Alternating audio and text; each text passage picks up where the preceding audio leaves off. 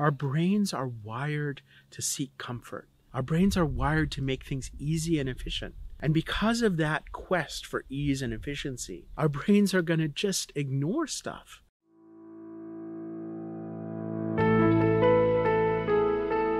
In coaching, this principle of fish don't talk about water requires us to have the courage to create a little bit of dissonance, to ask the hard question, to make the observation, to say, I hear you saying X, but your body language is telling me Y. Would you like to tell me more about that? It requires us asking the deeper question. Is there an assumption that's going on underneath what you're saying? Are there biases or isms that are affecting this situation? Is there something going on in our relationship where I'm not able to support you in the way you really need to be supported? These harder questions are the fish talking about the water. These harder questions are about us going beyond what's comfortable. Sometimes we think that what we need to do is create a safe space. I would suggest that what we really need as coaches is a brave space, a space where we're able to be more brave, where our clients are able to be more brave. Now, if we have too little safety, what happens is people won't take risks. People won't try new things. People won't get out of their old ways of thinking. They won't talk about the elephant that's in the room because it's too scary to do that.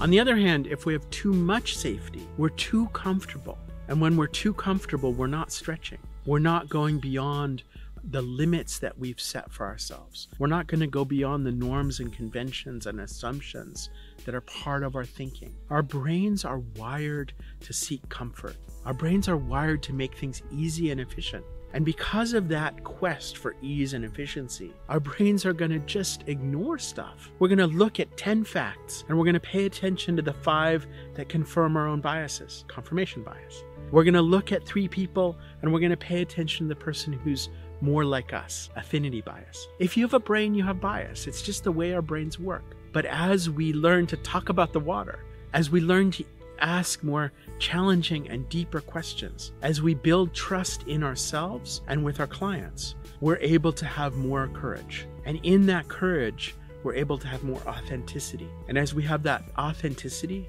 we're able to seek a deeper level of truth.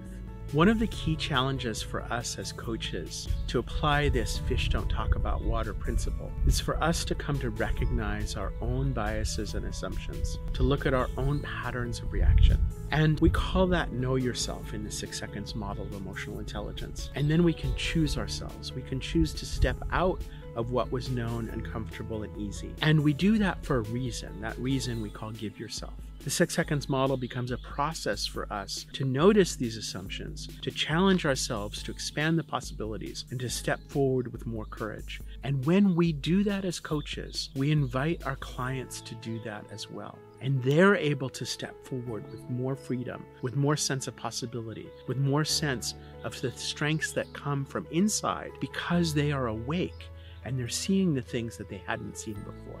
This is an incredibly important part of coaching. And this principle of fish don't talk about water is going to give us a tool that we can practice and utilize and engage in ourselves as coaches and for our clients as they step forward with more possibilities.